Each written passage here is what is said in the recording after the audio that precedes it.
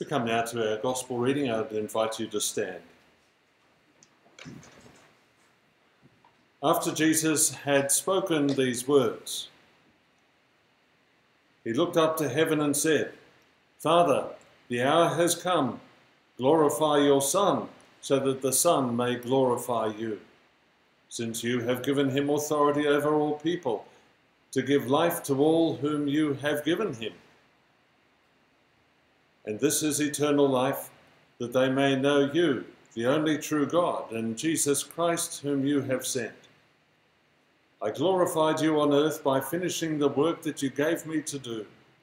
So now, Father, glorify me in your own presence with the glory that I had in your presence before the world existed. I have made your name known to those whom you gave me from the world. They were yours, and you gave them to me, and they have kept your word. Now they know that everything you have given me is from you, for the words that you gave me I have given to them, and they have received them, and know in truth that I came from you, and they have believed that you sent me. I am asking on their behalf. I'm not asking on behalf of the world, but on behalf of those whom you gave me, because they are yours. All mine are yours, and yours are mine, and I have been glorified in them. And now I am no longer in the world, but they are in the world, and I am coming to you, Holy Father. Protect them in your name that you have given me, so that they may be one as we are one. Hear the gospel of the Lord. Praise to you, Lord Jesus Christ. Father, may the words of my mouth and the thoughts of our hearts be acceptable in your sight, O Lord, our rock and our salvation. Amen. Please have a seat.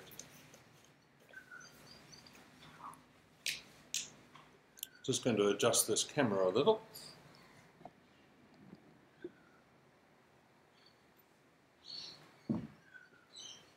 And so we come to this first Sunday after the Ascension. It's in between time. And one of the things I'd like us to explore this morning is the fact that the Christian faith is hard to understand. There are all sorts of things that are unusual.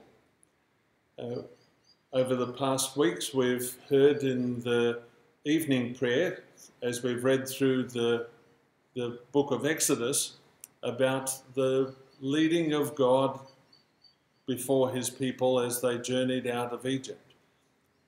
We have strange things such as Moses coming across a bush that is burning but not consumed by the fire.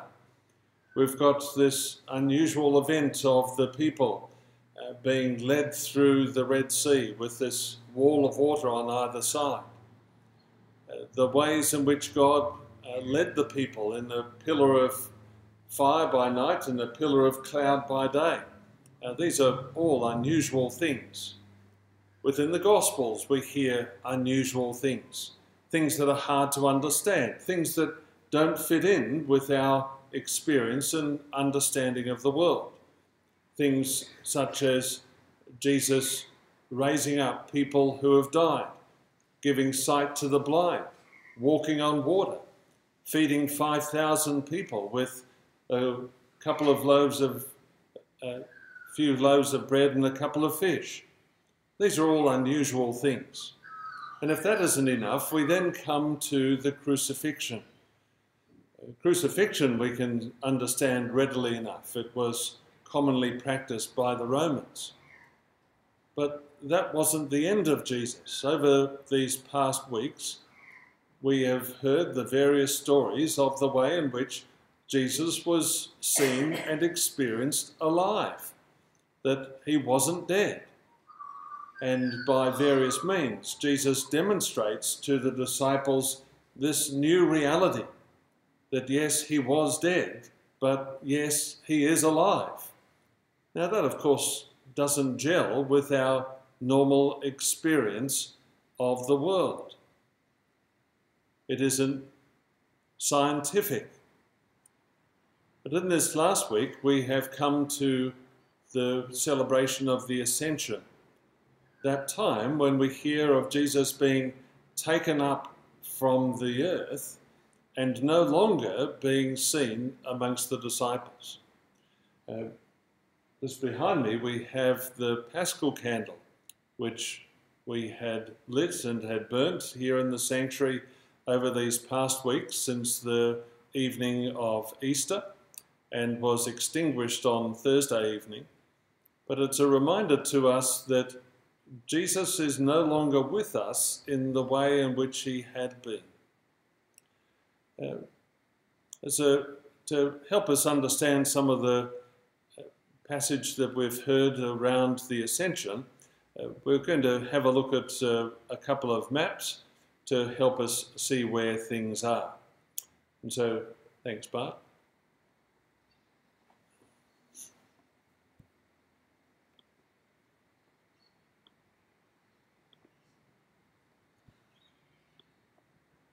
Looks like we're not going to.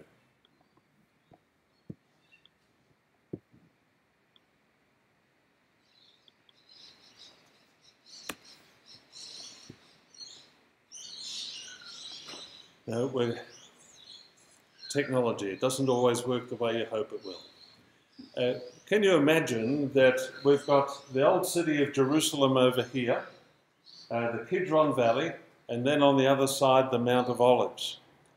And that was a place, oh, there we are, it's decided to work. So there we have, highlighted in yellow, the sites of the Ascension. And the black line that you have running across there is 1 kilometre. Now that's significant because we hear in the readings that it was less than a Sabbath day's walk. And there's a map of Jerusalem as it is today. So down across the Kidron Valley, up to the top of the Mount of Olives. And there you will find this very small and fairly ordinary little courtyard, and at the centre of this tiny little chapel. And this is the place that commemorates the place where Jesus was taken up to heaven, where he disappeared from their sight. And so this is the place that is important in Christian teaching because it is the place that separates out Jesus' physical presence and opens the way to the coming of the Holy Spirit. Jesus said to people that unless I go away, the Holy Spirit cannot come to you. Now, the Holy Spirit had been around in Scripture for a long time. We had seen it at work throughout the history of Israel, coming upon people from time to time for the purpose of teaching the people, working through individuals. But now, as we look to Pentecost, we look to a time when things are changed again, and we'll explore more of that next Sunday. But in this time, we need to put our thoughts around the fact that just because something is hard to understand, something that doesn't gel easily with our understanding, doesn't dismiss it from being true or reality.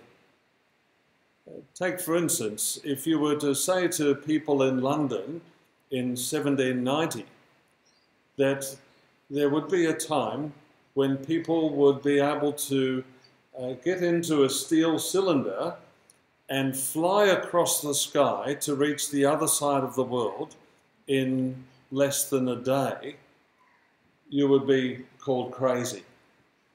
And yet, that which was fanciful out of their experience is now an ordinary reality for people in the world today.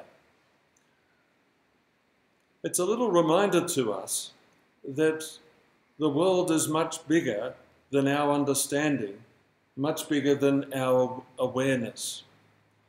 And while there may be much in the Christian faith that we find it hard to understand, it certainly doesn't remove it from the space of reality.